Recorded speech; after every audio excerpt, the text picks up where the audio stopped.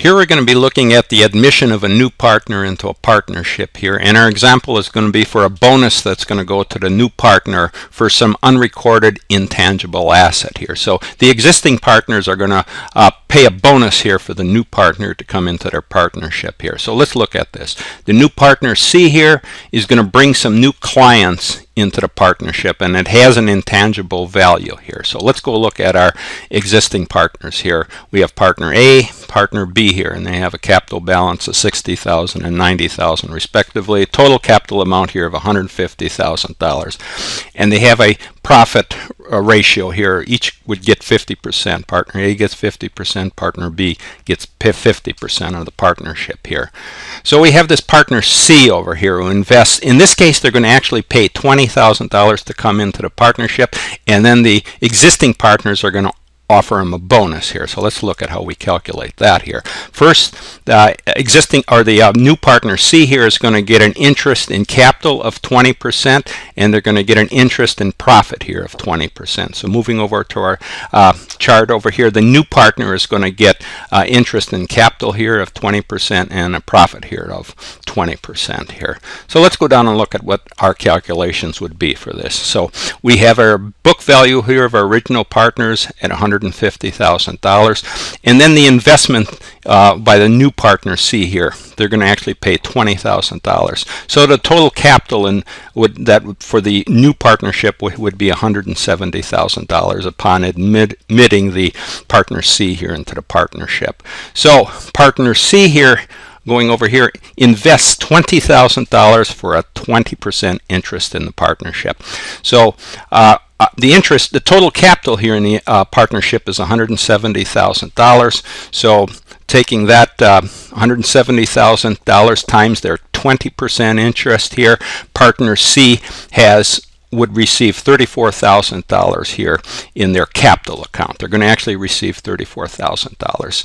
So looking at the $34,000 in the capital account minus the $20,000 investment, that equals a $14,000 bonus, since they only invested $20,000 and they're going to receive $34,000 here. So let's go down and look at our chart here, where we have our new partnership here at partner A, partner B, and then partner C here. So partner C, their capital balance here, we calculated out to be $34,000 here. Partner C, a capital account should equal this. Again, just going over here, they received 20% of the total capital here, and the total capital was $170,000 upon their being admitted into the partnership here. So $170,000 times 20%, again, that's $34,000, which we show here on their capital balance here. So let's go look at how we are going to handle this bonus here. Now, partner C, they're going to receive a bonus here. So they've got the $34,000 worth of capital that they receive minus the $20,000 worth of investment that they made. So they get this $14,000 bonus, and we'll look at how that is distributed here. Where the original partners here, A and B, are going to transfer $14,000 from their capital accounts here to partner C in this exchange for, in this case, it's an unrecorded intangible asset. That was that customers that partner C is going to bring into the partnership here.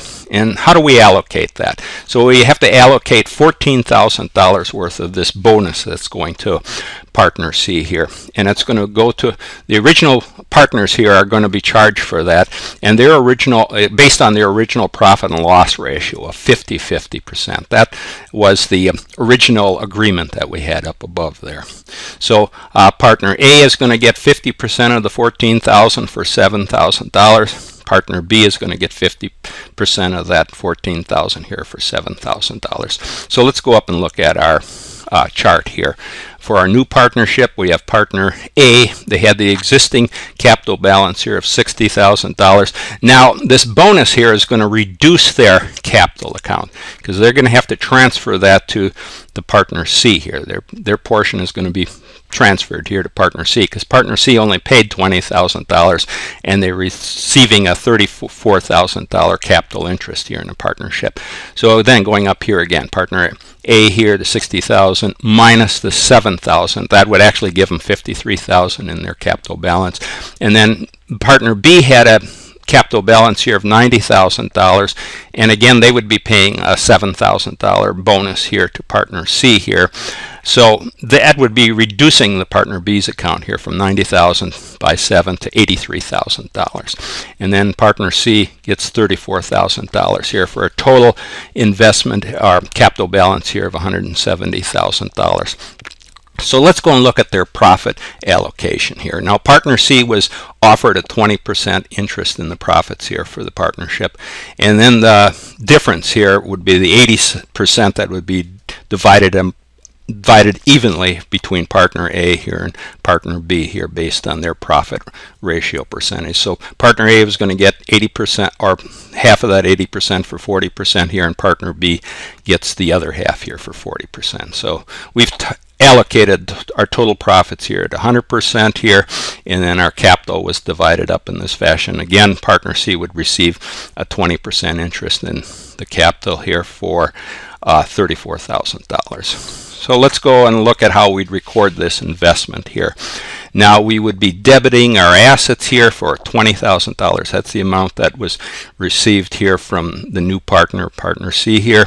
And then partner A's capital account would be debited or decreased by $7,000, and capital B's capital account here would also be reduced by $7,000.